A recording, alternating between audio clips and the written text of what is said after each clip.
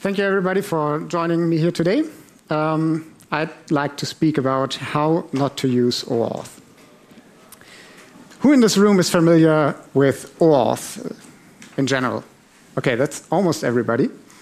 And my guess is that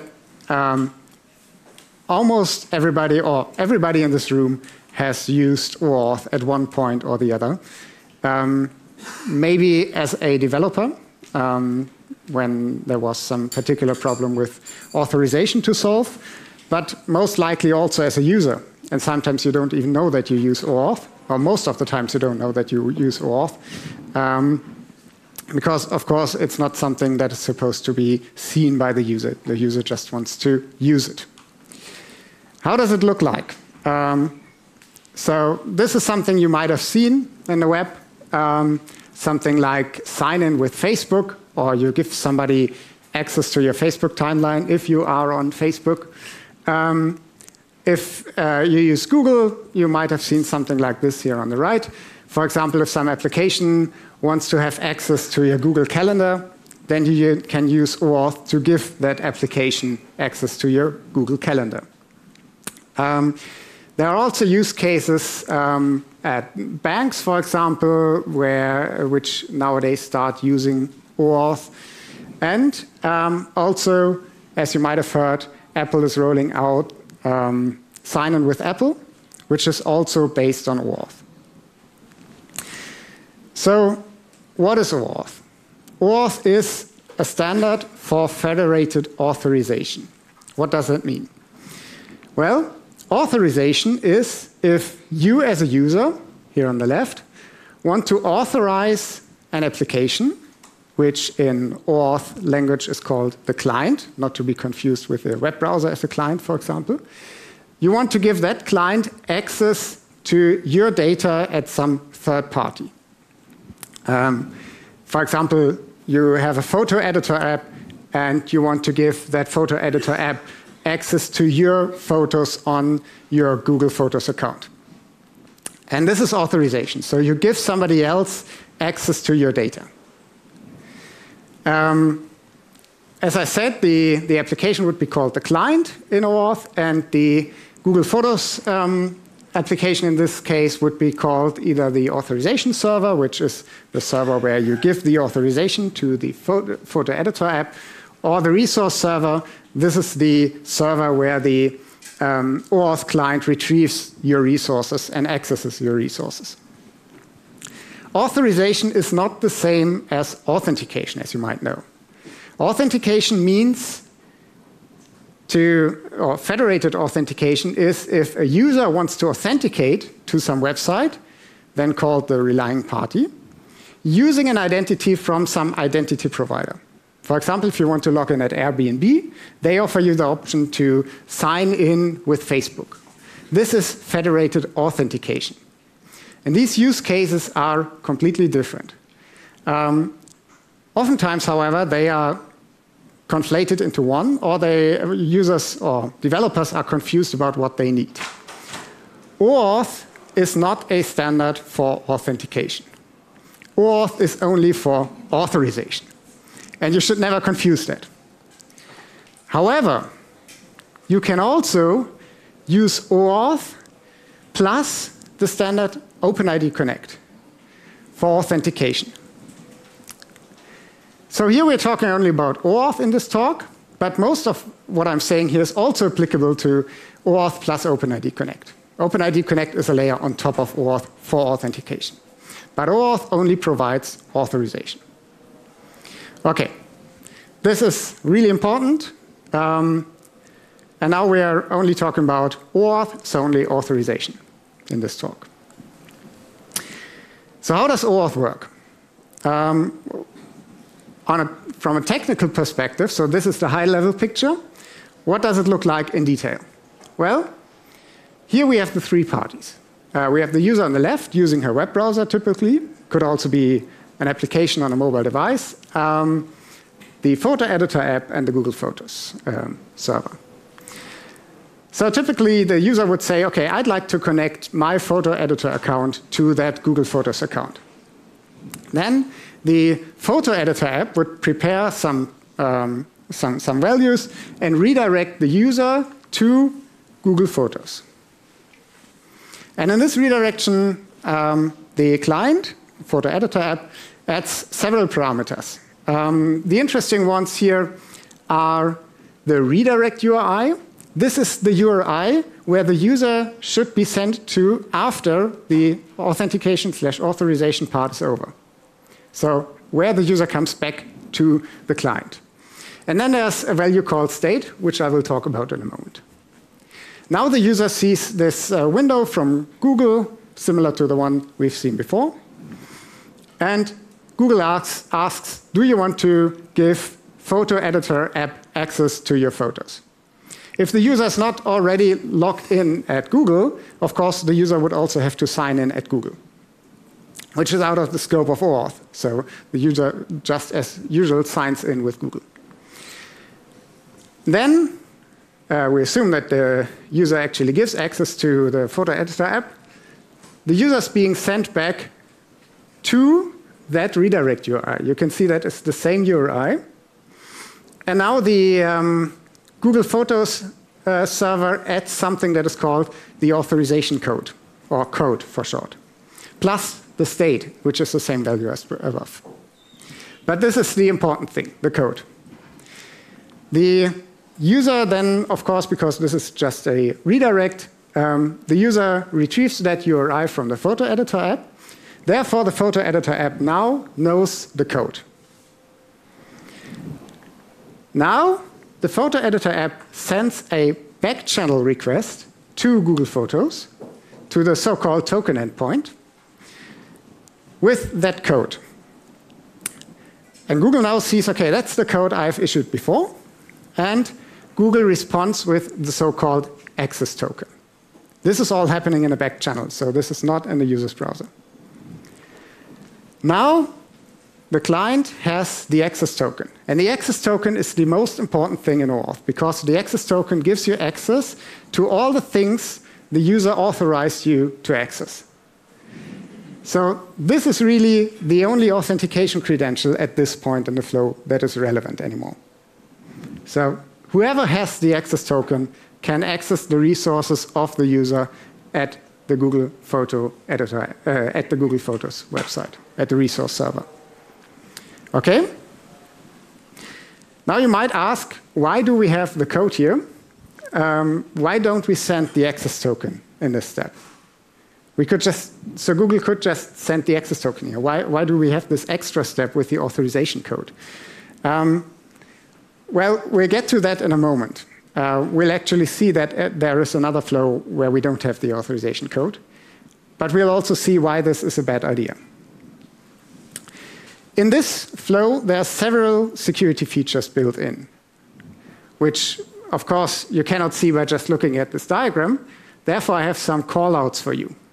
Here is a check of the redirect URI, which means that Google checks that this redirect URI belongs to the identity of the client, which is also sent in that request, which I've not shown here. So that essentially, if Google asks, do you want to give access to Photo Editor app, it is ensured that this code is sent back to the Photo Editor app, because this was registered beforehand. So there's a registration step where the Photo Editor app says, this is my redirect URI. Actually, oftentimes you can also provide a pattern for a redirect URI. You can say something like a regular expression or some wildcards. You can say, OK, it's client.example/something.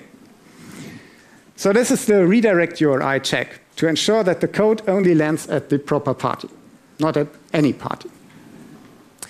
Then there's the state check. Who knows what the state is for in OAuth? Anybody? It's for cross-site request forgery protection. At this point in the flow, or rather at this point, the client invents a state value, which is just, or should be just a randomly selected value, a nonce. Now the user is being sent to Google and back, and the state value all the time must be exactly the same.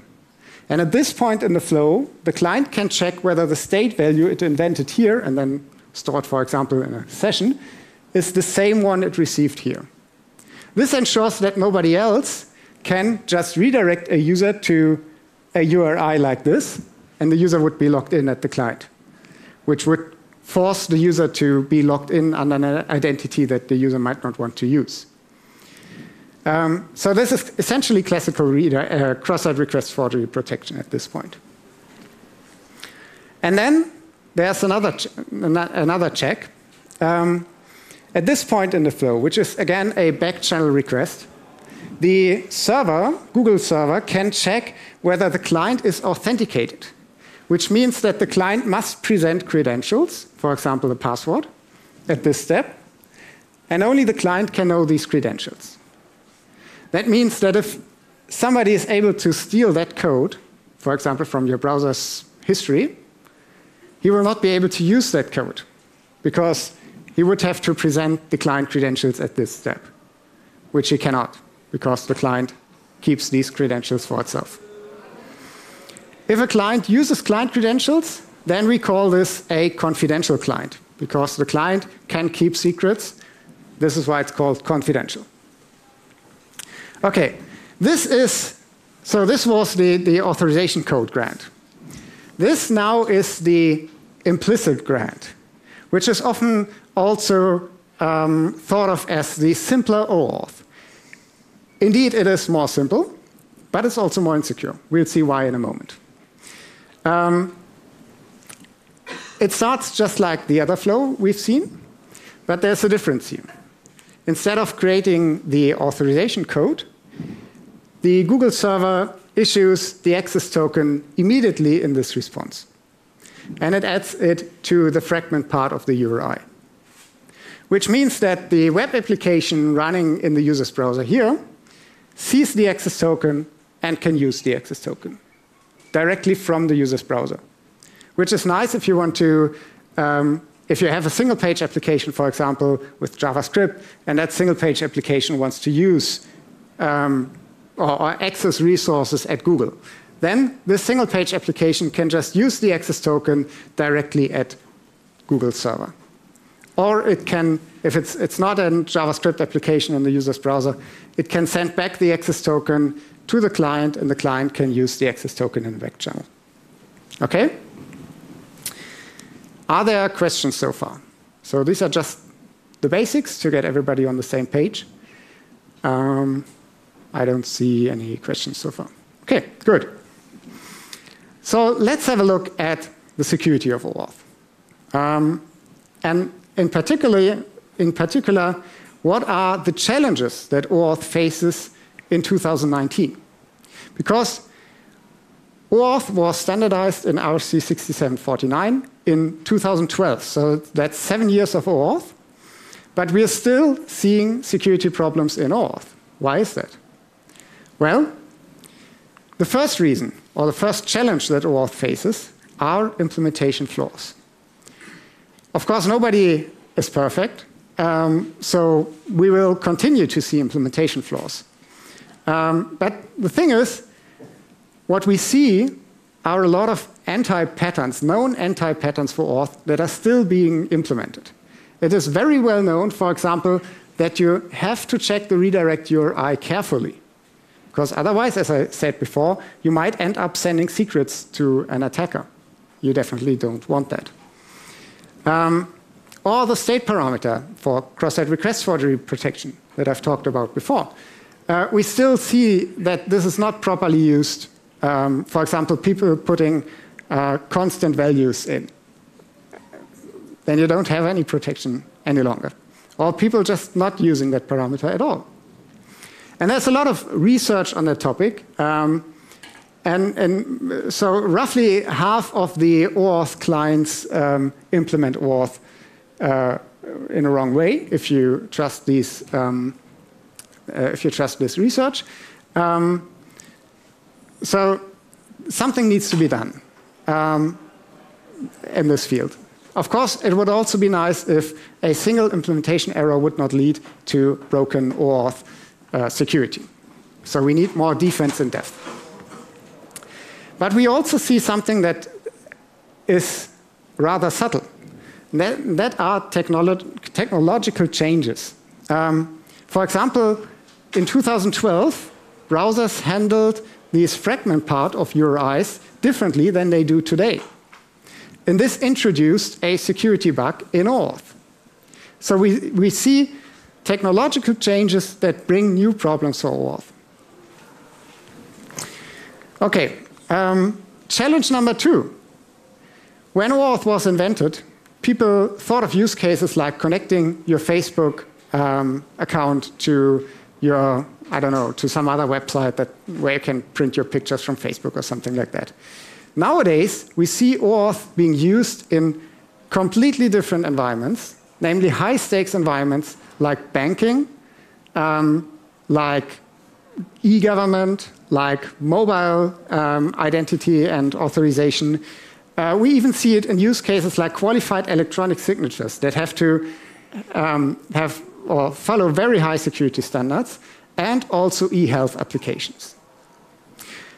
This is not a bad thing in itself, because using a standardized protocol is oftentimes better than inventing your own, where you probably end up making the same mistakes as the people before you did. The problem is that OAuth was not built to be so secure that you can make, for example, monetary transactions with that.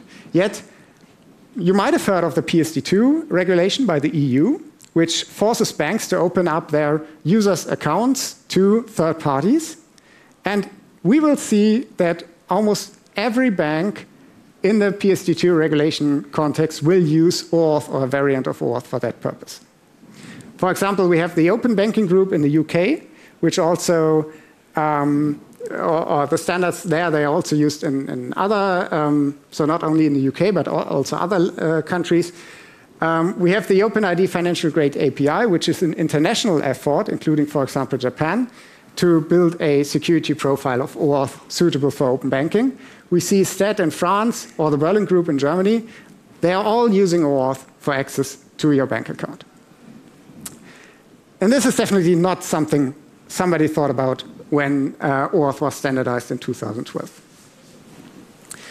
And the third challenge are dynamic and complex setups. The setups used to be very simple. Usually there was one client, for example, one photo editor app, connecting to one authorization server and maybe one or more resource servers. So in your photo editor app, you were able to select exactly one option to get your photos into, and that was Google. Nowadays, of course, you all know these buttons where you can not only select Google, but also Facebook and Twitter and I don't know what. So we have a range of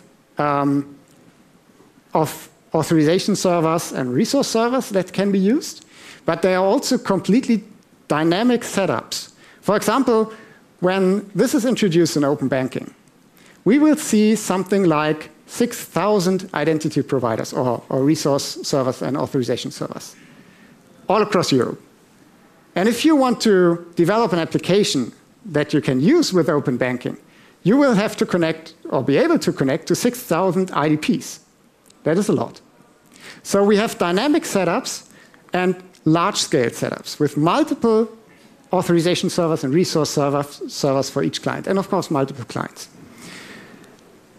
And in these setups, we cannot be completely sure that not one of these participants might be malicious.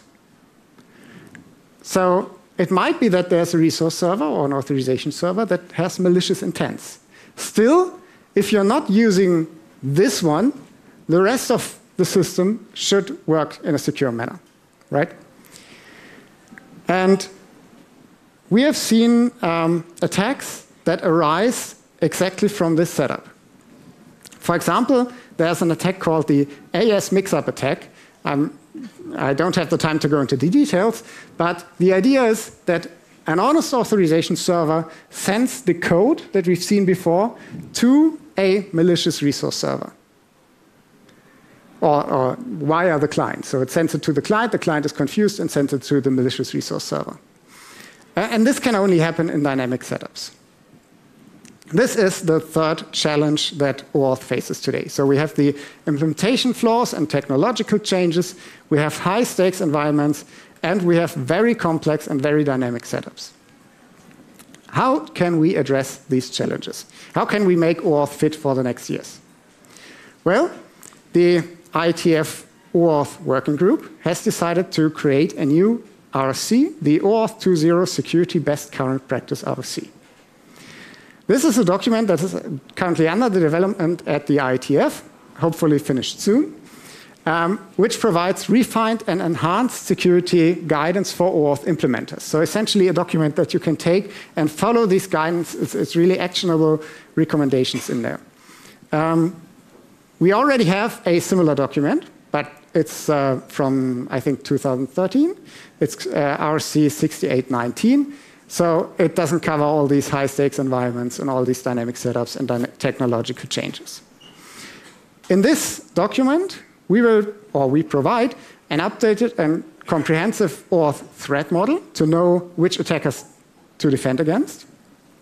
We describe attacks that we know and suitable mitigations, and give recommendations for implementers.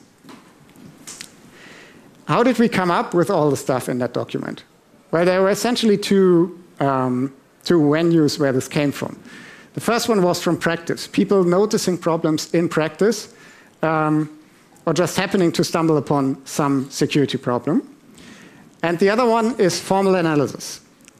We performed a formal analysis of the OAuth standard, which means that we built a logic model of the OAuth standard to find out whether it's secure or not. This is essentially an offline testing of application logic. It's not to be confused with a static code analysis, for example, because we don't write any code. We create a formal model. And we are also able to find, for example, technological changes that lead to problems in OAuth. Formal analysis is new in this space. It has been successfully used for cryptographic for cryptographic standards, for example, for TLS 1.3, which help to write a precise TLS specification and also to find security problems very early in the process. It is not common yet for web applications or web standards, but we did it for OAuth. And many of the problems that we will see came from the analysis. For example, the AS mix-up attack that I talked about earlier came from the formal analysis. Okay, let's get to the interesting parts here. I'd like to present you the 7 most important recommendations that are contained in the OAuth Security BCP. Any questions so far? There's one. Can we get the microphone?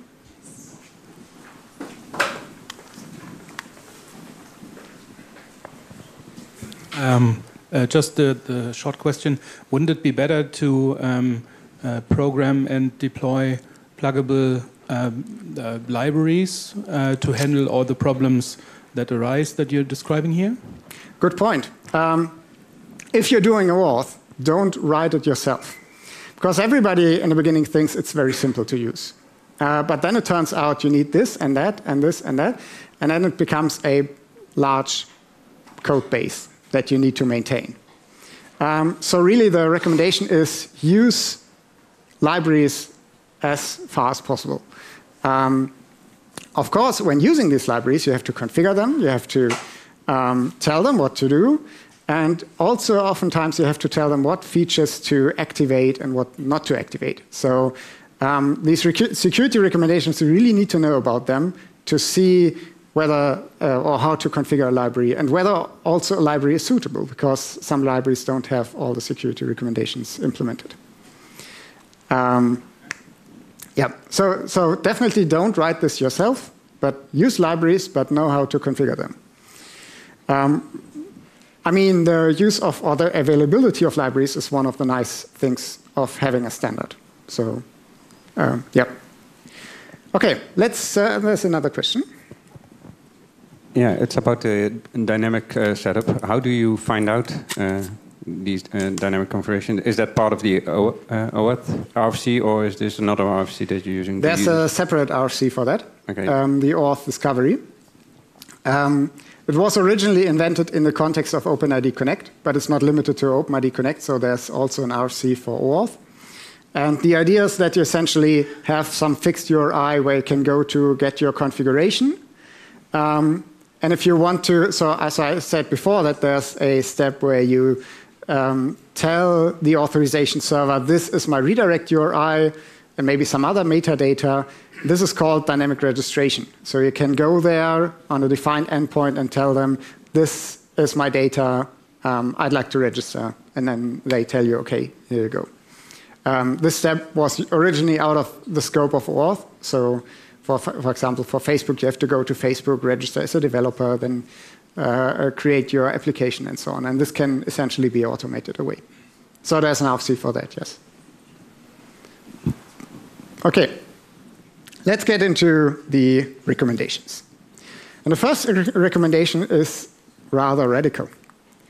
Do not use the OAuth implicit grant any longer. As it turns out, the implicit grant lacks many security features. So as a reminder, implicit grant was the thing where the access token is created in this step, no authorization code. The access token is sent to the browser, and then from the browser you can use the access token to access the resource server. This should not be used any longer. Why is that? Well, one thing is, it turns out, there's about 1 million ways how the access token can leak from your web browser to some third party that can then misuse the access token. For example, of course, cross-site scripting. Very well-known problem, still not completely solved. Okay, we have content security policies, but still we see a lot of cross-site scripting problems in the wild. So I think it's only 2 months ago that somebody found that by entering the correct string in the Google search bar, you could trigger cross-site scripting on google.com. So we are not considering this a solved problem. Browser history. If you do something like that, this URI will end up in your browser history. If somebody can access your browser history, for example, if you have a shared computer, the access token leaks to somebody else. The access token is long-lived, so usually it lives longer than just a few minutes. So, yeah. So if somebody gets the access token even half an hour after you use your computer, then you're screwed.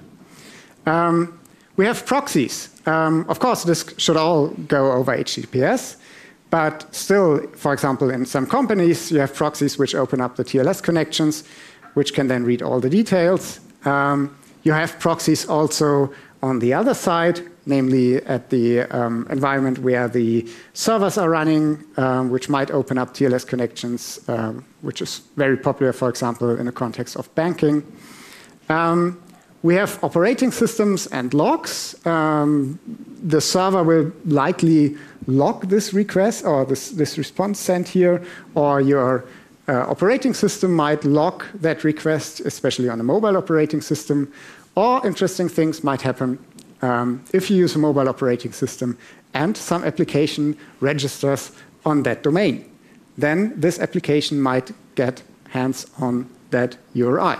So the application might be able to read that URI, and then the access token can get to a malicious party. So there really are a million ways how this thing can leak from the browser. And if really the problem here is that the access token is long-lived, it has all the power to do things at the resource server. So it's really the single point of failure, so to say. Then there's another problem here, namely access token replay.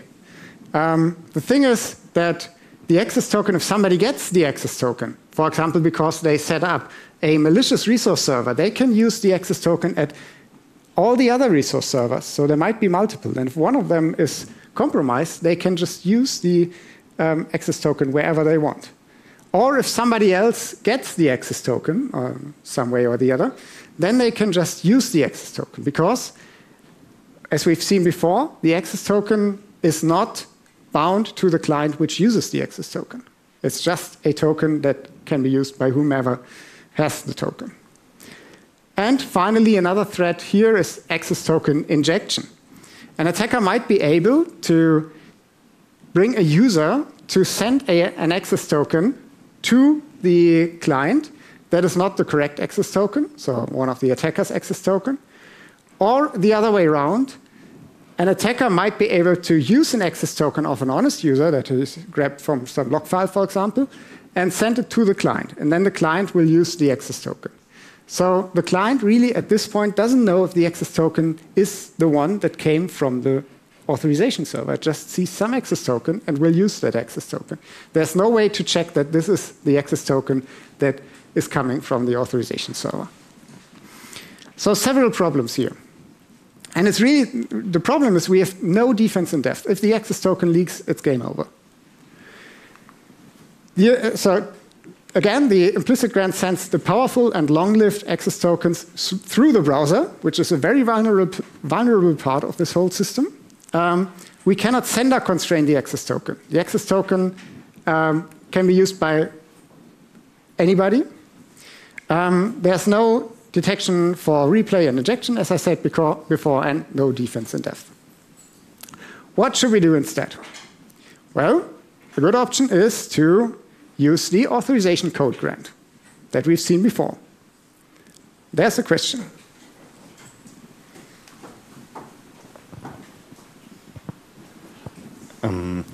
But in the authorization code grant, the single-page application doesn't go directly to the resource server, but instead it goes always over the client. Is that correct? There are actually several deployment patterns that you can use. Of course, you can, if you have this in a single-page application, the single-page application can exchange the code for the access token. Possible, but I don't think it's a good idea. But as you said, typically it would need a backend to then exchange the code for the token. And in my opinion, this is the most secure way to do this, yes. So I think it's a good idea to do it, as you said. But there are actually, so there's no clear consent on how to do that yet. But yeah.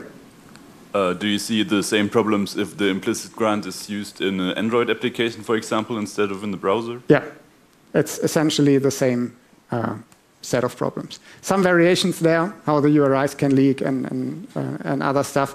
But yeah, there are also other problems on mobile operating systems. It's a bit different. You have a different set of security features or lack thereof because you don't have the browser, or you only have the browser for the authentication/authorization part. But in general, you have similar problems, yes.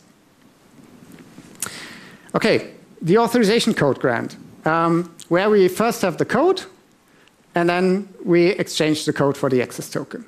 This can be improved by very nice security features.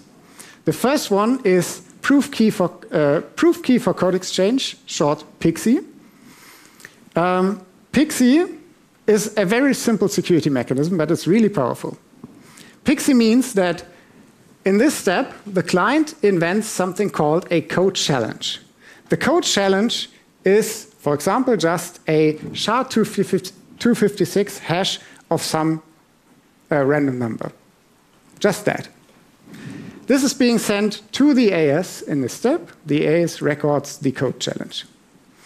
And then so the rest works as we've seen before. There's a code created. The code is being sent back to the client. And now when the client wants to exchange that code for the access token, the client also has to present the so-called code verifier, which is just the plain text of that SHA-256 hash sent above. Nobody can know what this plain text is, as long as SHA-256 is not broken, unless they are the client who invented this value. Okay, so this is just the hash of some random value, and you have to present the same random value here again. Very simple mechanism, but really powerful. If you think about it, it closes a lot of security bugs that you otherwise might have in OAuth. The most important thing, obviously, is that if somebody steals the code, they cannot exchange that code for an access token by themselves. So this works also if you don't have client authentication here in this step. So if anybody can exchange that code in principle, they cannot do that any longer if they have PXE, or if you use PXE. So do use PXE. Second one, single-use code. The code there can be made single-use. That means that only once can it be exchanged for an access token. And if the code is being used twice, all the access tokens associated with that code are immediately invalidated. That means if somebody steals the code, that either the one who stole the code will try to exchange it for an access token, but then the real user will do the same, and all the access tokens will be invalidated. Or the other way around, the user will first exchange the code for an access token, and then the attacker will do that, and all access tokens are again invalidated.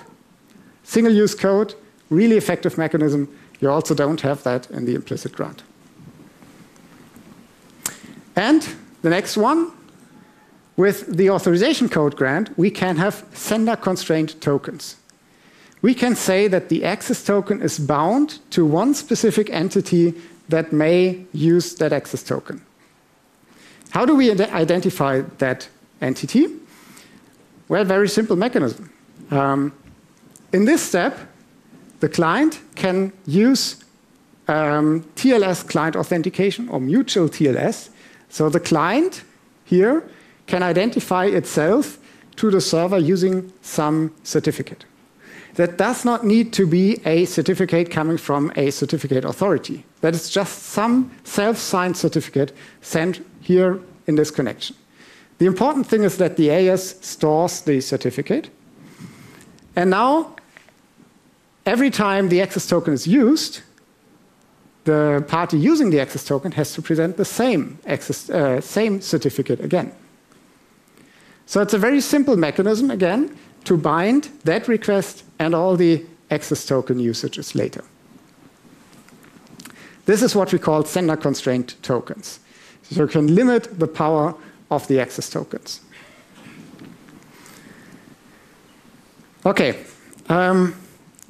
If we use the authorization code grant with PXE and mutual TLS for the sender constraining, we get protection against code and token replay and injection. So even if you stole a code, you cannot use it in your own flow, for example.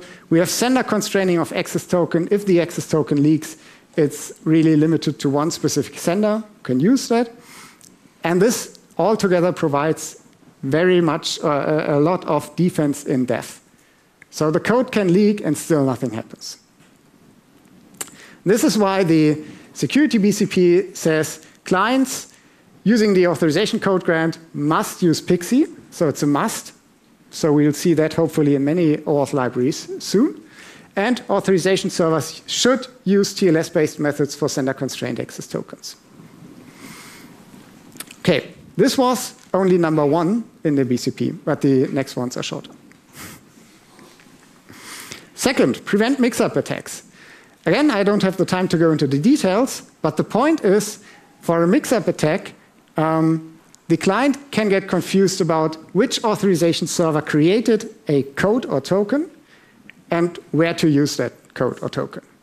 So clients must be able to see where the authorization response with the code or token came from. You can use that, for example, or you can do that if each client uses a separate redirect URI for each AS it interacts with. Or if you have OpenID Connect, you can check some specific parameter that comes with OpenID Connect. And also clients must know which AS the user wanted to use. Otherwise, this protection is useless. Third, we still see many redirections that can go to an attacker. This must be prevented. So if there's a redirect URI, or anytime the AS sees a redirect URI, this redirect URI must match exactly with the redirect URI that the client registered. So no option for some strange parameters that send the response to somebody else or something like that. And clients must avoid open redirectors. That is a redirection based on a URI parameter. If a client does something like that, this might lead to security problems. CSF attacks. Old topic. do use the state parameter correctly with a random number, not with a static string, and you get CSF protection. The funny thing is, if you use PXE, you don't need that any longer, because PXE already provides CSF protection using just the mechanism we've seen before. So if you use PXE, you already have CSF protection. Good thing. Access tokens should be limited as far as possible. So we've seen sender constraining, but there's also something called receiver constraining.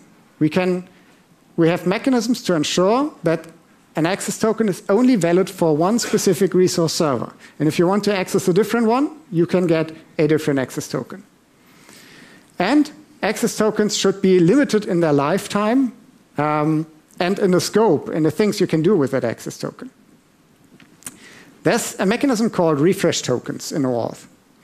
Refresh tokens are, again, not a complex mechanism. They are just another kind of token. And if somebody exchanges a code for a token, they not only get an access token, they also get a refresh token.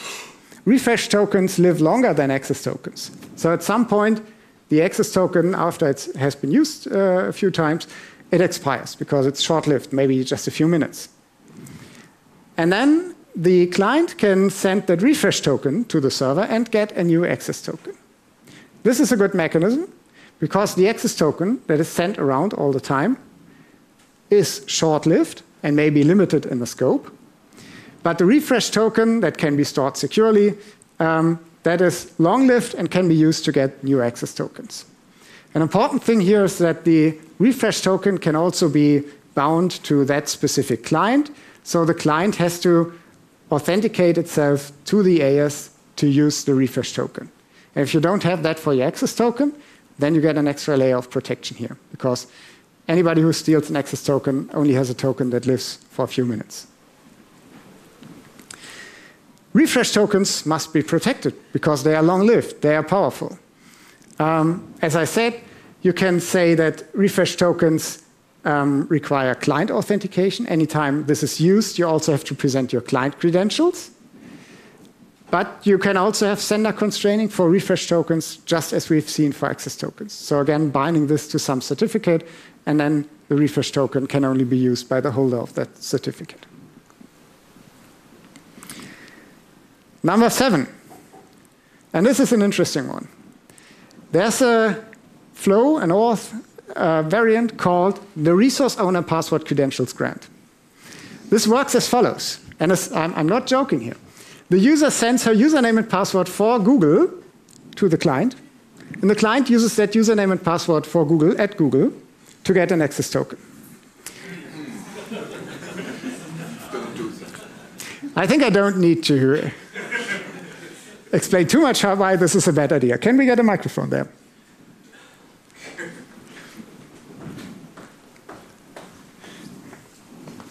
There? There?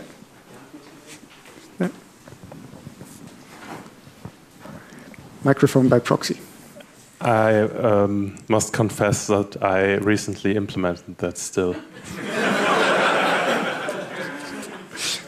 Thank you for being so open to us. For an enterprise client.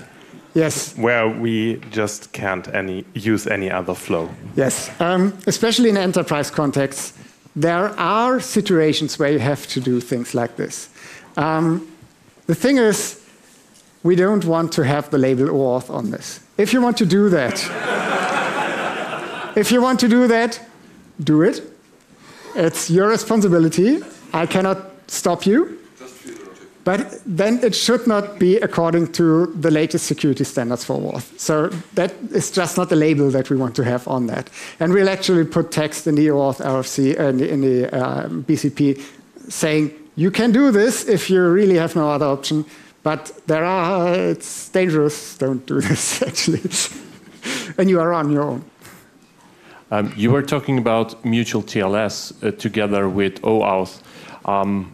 In my opinion, if you use mutual TLS, you don't need any OAuth at all because you have already authentication mechanism using a client certificate.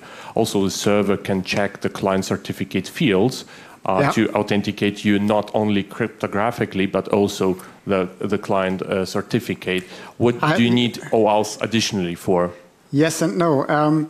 So are you thinking about mutual TLS where the browser, so the user on the browser has a certificate, probably issued by some CA, and uses this on different websites? If you have that set up, you don't need OAuth, that's right. Unless if you use it for authentication. For authorization, you still have that same problem, so you would need OAuth for that. But the important thing here is that the client certificate is not in the user's browser. The client certificate is only here in this scenario. Where is the client certificate? It's by the client, and the client is the OAuth application using that. Okay. And the thing is, if you want to do that in the browser, you have this bad user interface. You have this, download your certificate, put it into your browser, do stuff with that, which nobody understands. So this is something we're not proposing here. But if the client just invents some certificate on their server and then uses that, that is pretty... Client in this case is not a client. The OAuth client is not a browser, it is an application, the OAuth application, yeah. Okay, other questions so far? I can't really see how the CSRF proofing works with PXE, because an attacker could pre-generate a SHA hash of this secret value. The thing is that, let me go back to where PXE is. No, this is not PXE. Yep. The client would need to get some signal from the user saying, okay, let's start an OAuth flow. And at this point, the client would invent this value, right? So it would store this in the user session. And then this would go through to this point, and then here we have the protection because nobody knows the code verifier, so nobody can forge this request, which would cause this request, right? So that means that an attacker would be able to know which value the client invented in the user session. So the attacker cannot know what the client did in the user session. So the attacker knows, okay, the client invented some SHA-256 value, but the attacker just doesn't know what the code verifier for that value is. So that's the protection that we get here. Okay, thank you. Okay. So the resource owner password credentials grant. The client sees the username and password for the user. Bad idea. It's complicated or impossible to integrate something like two-factor authentication like this, because it's just not in this request, your second factor. Also, if you have things that bind your authentication to your browser, like WebAuthn, really new stuff, you just cannot do that here. And the grant name is very long, so too complicated.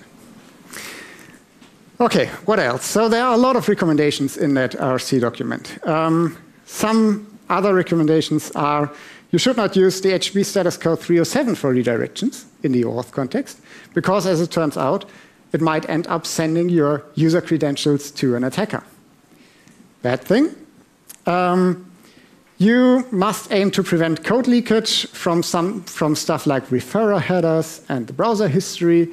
We have seen that we now have some defense in depth against code leakage, but still you have to take care of a lot of things to ensure that these contents of the URIs do not leak to an attacker.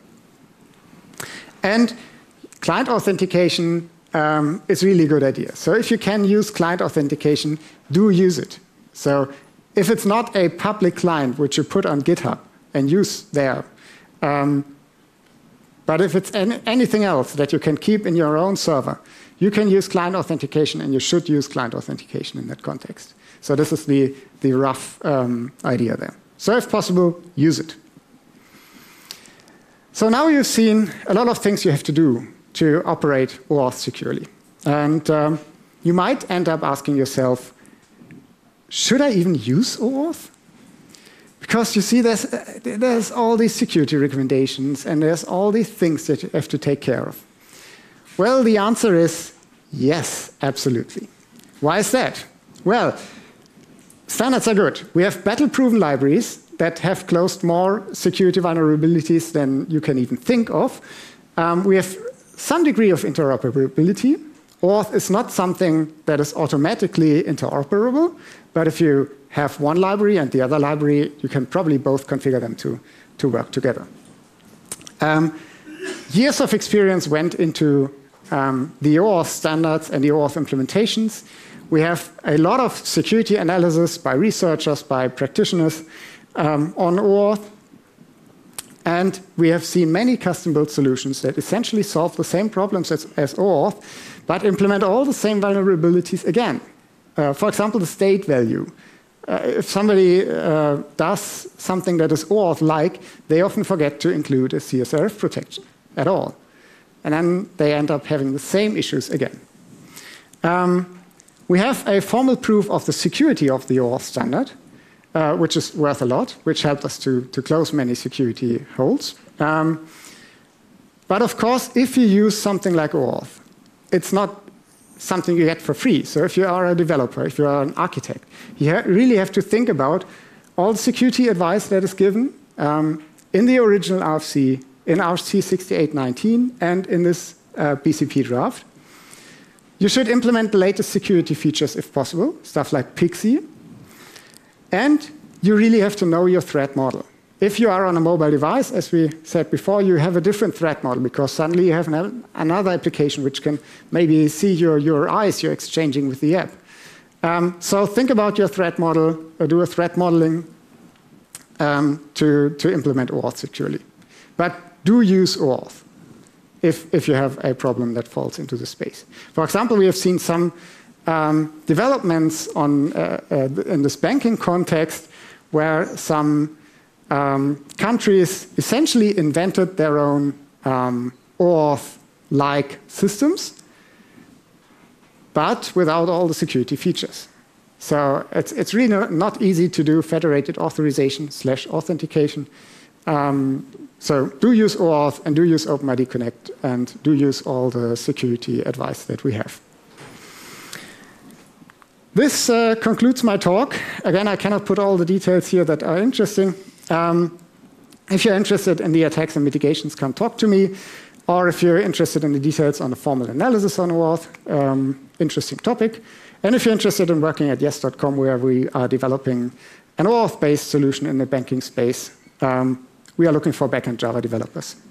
So, and then also come talk to me. And other than that, we have now time for questions. Thank you.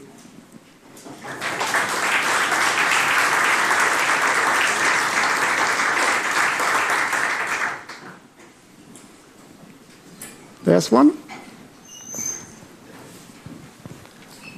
I'm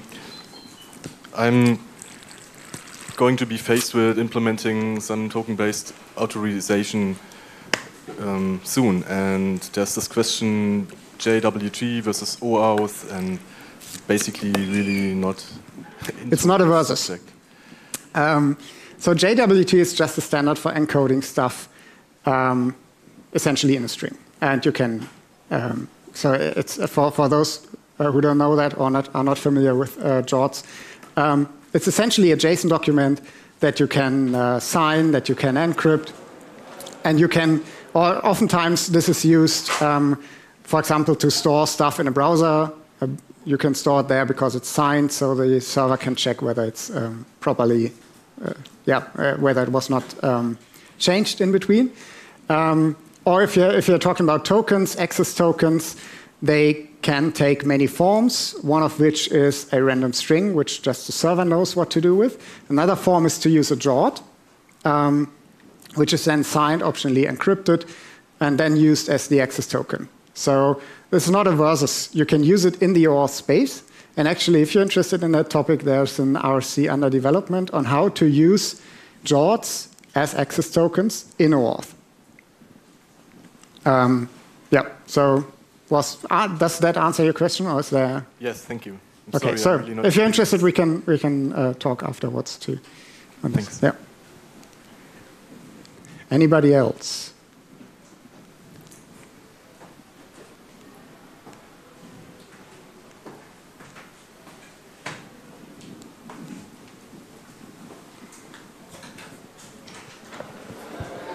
Yeah, thanks for the nice talk. Is there a specific Java library that implements OAuth that you could recommend? I know that we use Connect to ID for the AS part, the authorization server part, which is, as far as I hear from our developers, very useful and very well written. And I know that it also supports the latest security features. So that's something I can recommend for the authorization server part. For the client, I'm not so familiar with these libraries. But there are plenty of them. So essentially, if you select the new library, you should especially check whether it supports the latest security features, like Pixie.